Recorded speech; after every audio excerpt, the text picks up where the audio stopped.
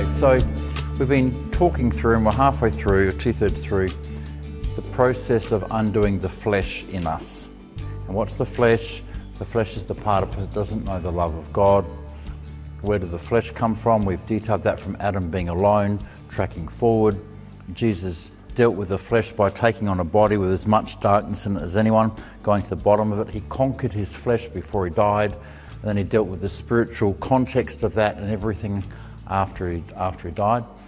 And he's in us now, sharing what he has with us. What does he have with us? The love of the Father. That the love of the Father may be in you as I'm in you.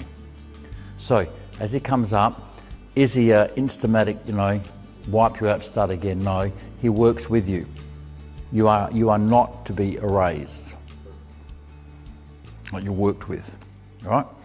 So we've just been saying how fear is removed and then your mess starts coming back. And we were just saying that as you're doing that, people may begin accusing you. And as you're sort of going through the healing board, it's a bit like snakes and ladders. You climb up a bit, then the snake hits and you slide down. Well, the accuser is a snake. And it is like snakes and ladders. You do slip down and you start again. All right? And that's what happens, and it's okay. There's no hurry. You do it at your own place with the Holy Spirit. Holy Spirit, she cares for you and mothers you and will sort you through and hold you, and you're different to me, and everybody needs something different. There's no rules. Are there any rules on raising kids? No. Apart from loving them, and therefore it comes out different. Someone said they've tried the rules bit. Was that in your marriage or you're raising your kids? For the video, I've got two people over there, both with some facial things, and I'm wondering if they're in a... Yeah, well, one's got a hit on the nose and one's got a hit up here, and I'm wondering if there's cage fighting at home. I'm just not sure what's going on. And those people's relationship to you are just... Yeah, it's quite interesting. Now, so you might notice there's no defences now. And the okay and the bad is gone, or the good and the bad is gone. So your conscience dropped, where you're no longer deciding you're good and bad, because you're not in the position to decide whether you're good or bad, because Jesus says you're wrong about sin, you're wrong about righteousness, you're wrong about judgment. The morality we apply to ourselves is a pile of rubbish, right? Jesus' method is, you're my daughter, you're my son, you're my daughter, you're my son. And when you go, yes, I am, you go, oh, good, now we've got some engagement. Let me love you. Oh, I don't know about that. Yeah, I can. Yes, oh, good, we've got more engagement. You with me? And we've got, no, I'm going to measure myself and justify myself by the thing that Satan stuck into me, which creates death. Remember, we said this will be redeemed, but only through death. Right? In the end, this will be serving. Are you walking in love, Bruce? Are you walking in life, Bruce? That's the measure, not morality. So, past pain, the barriers have dropped. There is nothing stopping anything coming back. Oh my goodness, hang on for the ride. I thought I was healed. I thought it was all better. I've dealt with all that stuff from this and that, and now I've got this other thing coming up. Got a friend called Kaz who's written a book on inner healing, and she more or less documents that when you get to a certain point, it just more comes up. It's not an end game. It's a process. And does it matter whether it's still there or not? Are you judging yourself? And I was chatting with her yesterday, because Kaz has been in the gospel for a long time, and Michael Lafleur put up a video, and during the video the concept of the relentless love of God got to one part of her. Kaz knows that backwards in the rest of her, but one part came up, and I said, Kaz, isn't it a delight to find one of these parts as you get older? It is a delight, because they're hard to find. You don't push away. Kaz has got arms around this part of herself, off we go, right? But to find deep hurt parts is harder as you get older. So good to be able to do it. So they come back. Now look what's happening. Emotions, needs, values, experiences and intuition are starting to pop back across the divide. Oh, you're becoming a human. The robot's gone. The religious plastic fantastic with the smile and no feeling is no longer there. You've got a being who laughs and cries, gets angry and upset, and is human. Oh my goodness. Now, Deuteronomy chapter 6 verse 4 says, Behold, O Israel, the Lord thy God, the Lord is one God. Two gods are one.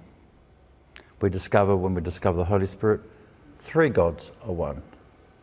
Jesus says, I and my Father are one, then he's one with the Spirit. Psalm 110, the Lord said to my Lord, sit at my right hand. We discover there's oneness occurring. Now, Greek philosophy pulls things apart, kabang, as does the conscience. As we start healing, we start becoming one. The beginning of oneness in us. Now just take this down and have a think about it. Everything of Father, Son and Spirit leads to integration and oneness. Okay? Everything of Father, Son and Spirit leads to integration and oneness. And everything of darkness leads to splitting and dissociation and fragmentation. Okay? And that's about the human soul. Right? That's how it works. So, as the gospel comes in, oh look, there's a funny little verse in Romans. The gospel is the power of God to salvation. Salvation being healing. Oneness. I don't like myself. I don't want my bits to come back. I don't... Yeah, well, that happens while I've still got too much of this operating. As that, and this is why it's recursive. You know how we talk about it's not in a straight line? You get to a certain point, you can't cope with it. You do a bit of a snake down the snake on the snakes and ladders. This thing gets smudged out a bit more, and then it keeps going. It rarely goes in a straight line. We'll go with what's constant for that person. So this is a very deep, sacred process because you are unique, your bits are unique, your parts are unique, you're sacred, you're a being, and it's starting to come home. And it's hard to accept yourself. And that's okay. And if you can manage it and hold it, you get through it. If this re-emerges, you slide down the snake and you start again. Then you get smudged out a bit, and you can manage more.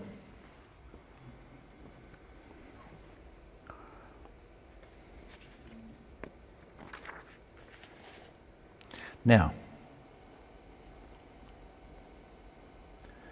as the healing progresses, you become increasingly aware of your emotions. Now, between that slide and this one, there's a little box gone on the right. 1, 2, 3, 4. And we'll be going through that in detail. Remember, this is an overview at 70 miles, and we'll be drilling into it. What's the 1, 2, 3, 4? When I've got pain in me, and I don't know what to do with it, I need an eraser for the whiteboard. Got it here.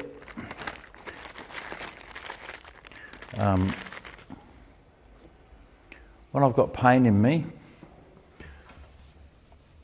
I've got a number of options and not very complicated. I can take that pain and try and manage it in different ways.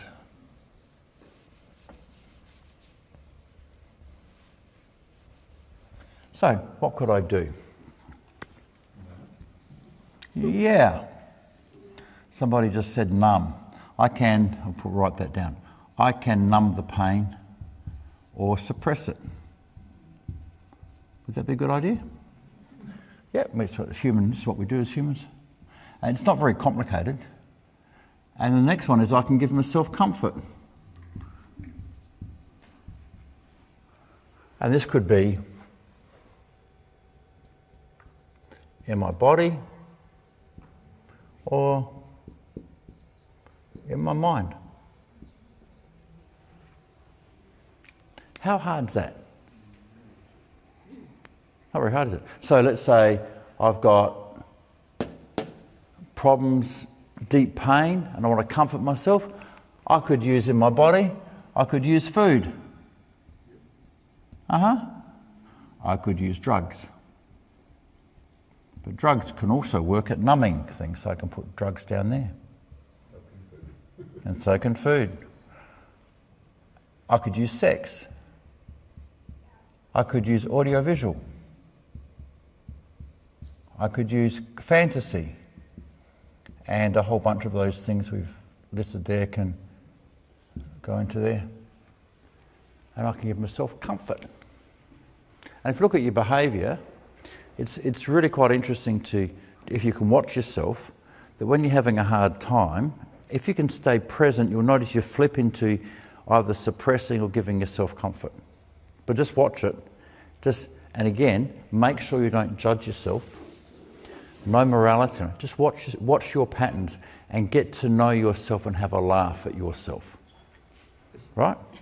It is, because it's not. The more you switch that in, the more it gets worse. This is what we said in the gospel section in Romans 7. Paul says the more you preach the law, the worse things get. Now you can see what we're saying, because this is the flesh. What the law could not do, in that it was weak through the flesh, God did by sending his own Son into the flesh to fix things up. Romans 8 verse 4. Right? So, numbness, drugs, people who sit at the pokies. You ask them, you don't judge them, just say, why do you do it? Oh, just don't feel anything. So good. TV. Yeah. Drugs.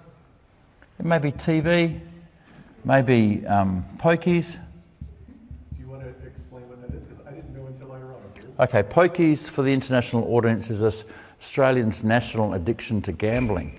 It's called the poker machines. And Australians have a habit of creating nicknames for most things, so the poker machines are called the pokies. So that's what we do.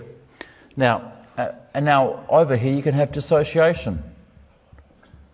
You can split, totally split. And it's just a response to pain. Okay, that's pretty heavy stuff, isn't it? So again, let's pray. Holy Spirit, as we wander through our souls and our defences are getting slowly spotlit, we ask that, Jesus, you've come into us and we didn't put you there. Jesus, the love you bring from Dad, who loves us more than we can know. Holy Spirit, please take this love and hold our parts and hold our being. And may we know your hugs and your cuddles and your affection and your kisses and your caresses and everything you give to us in Jesus' name. Amen. Yeah. Can this become a fun adventure rather than, after a while, rather than something to endure? Right, so it's a very good question from Jackie. This whole process, once you start doing it, can it become an adventure? Just like Kaz. Kaz saying, got one! Yes! Pokemon, you can find it. You do not like once you're more, I shouldn't, but Kaz has been in the discussion for years, so she's done lots of healing, and so she's not scared of it. There's no fear. But yes, oh good! I didn't know this was there, and I'll change as a consequence. And when it does, a whole bunch of things I didn't know are gone. So yes, freedom and an adventure. Spot on. Spot on. Exactly right. And that's how you feel, isn't it? Yeah. Well, good. Got 2 out of 2. The domino effect where one happens and then there's similar things. You don't have to go to every moment. Okay. Detail coming from the back, which was saying, we don't have to deal with everything. No, we don't. And we'll cover that. We're doing a 70-mile view, but yeah, just for those who are getting worried about having to come back to everything, there will be anchor points in your soul, and there'll be like a bunch of kites coming, or 100 balloons tethered to this one anchor point. You don't have to go through every balloon. Right? Like And what happens is that just this one comes up, and as it was said from the back, whole bunch of things, domino effect, whole bunch of things are gone. Yeah, you didn't deal with those balloons, but the anchor point's gone. Our friend Baxter talks about the beaver dam, getting the biggest log in the bottom of the beaver dam. Yeah, Kruger talks about the beaver dam, and he talks about the lie of separation from God, which was the, God and the world right back. And you pull that out, and then the cascade starts. Yep. Bruce, I found too what you said about observing ourselves without judging to be very helpful, because it is a pain. Healing is not easy. It involves pain, but I realise it can be a lot more painful if we allow that thing to run. So observing yourself without judging and just having a laugh at yourself or with yourself, helpful. Yeah. Good. Yeah, because I hadn't been realising that. I've become my own worst enemy often, and it's sort of... Have you got a conscience? You got a woodpecker. Oh, a little woodpecker in the brain. Yeah, but it's making it more complicated as well. It always does. Yeah. It always does. And that's why mates are so good in this, right, Bruce? People who can give you... Don't take this the wrong way for the camera. People who can give you shit are great. Yeah. People who can pay you out are great. They can have a laugh with you, accept you, and hold you while you fall to bits. Now... look at what's happening there. I see the bottom one, intuition emerging. You get feelings. And you realise that you didn't even know how to make decisions based on intuition. Everything was good, bad, good, bad, good, bad, good, bad. Where's my intuition gone? Oh dear. And then I have to work out what's my intuition and what's my it's a growth. Now, the oneness is growing, and you might notice that good and bad's gone, and you might notice that the number of blue dissociative things is dropping. The little islands are dropping, and you might notice that we've now also dealt with the 1, 2, 3, 4 on that bottom right. So the pain management processes, you've begun to take responsibility for your life. So instead of you having pain and not looking at it and just doing stuff, you've learnt to come back and look at your pain. And you do it, and you do less and less. And it's not moral. It's not good, bad. It's not stop it. Someone's laughing because they've seen a YouTube video of counselling with stop it. Or I'll bury you 6 foot underground in a coffin. Yeah, that one. It's not stop it, right? It's emotionally based, and you being able to face your pain. And then it comes down further. But you're remaining embodied. You got rid of your 1, 2, 3, 4. And you've probably begun to face your addictions. Addictions are a means of managing pain. And there are addictions which are chemical addictions. You can set about it and you can be trapped chemically in it, which is, again, that's not pain-driven, and that's body-driven. That's chemical-driven. Now we're getting some good ways around those now. Now, you've got what's gone between the last diagram. Just come back. What's that? Spin. What's the spin? And we'll cover this in more detail, but spin is our problem-solving approach to life. And it's part of having a brain. And if you've got a problem, if you've got an issue, a problem to work through, which is, I'll just make it that thing, your brain will try different options and doors in the brain. You'll try different options and you get stuck, and you work your way around and you come back again. And if you think about, if I say I want you to arrange a party next week in this place, well, you say, well, we need location, and your brain tries all sorts of options. Now when you're doing this over a problem and you can't get through, you go around, and then eventually you're doing this, You're spinning. This can happen over yourself. What am I going to do about my behaviour? What am I going to be doing about this? What am I going to do about... And you do this spinning, which starts spiralling down. And it's sort of mentioned in the Psalms about the whirlwind. Round and round, goes faster and faster, and becomes painful after a while. Becomes painful. So, as you face the capacity to face issues and pain, and some issues can't be faced and fixed, they need to be grieved. Okay? So, with both managing issues by comfort in and out of the body and facing situations, you develop the capacity to grieve. And Jesus was a man of sorrows and acquainted with grief. It's just so normal. We learn to grieve. And we don't get trapped in the grief. Have you noticed how some people cry like that? You know, they cry and they get stuck in the throat. You've seen people cry and they're jerking, and have you seen people cry without that? They're sitting there crying, the tears just flying. The shuddering and crying is us not able to process what's going on and what's happening is still flying. And some people let stuff out seamlessly, just crying. The big boys don't cry. You with me? But they don't have the jerking going, the freeze response kicking in. So there we are there. What we'll do is we'll have another session in a little while.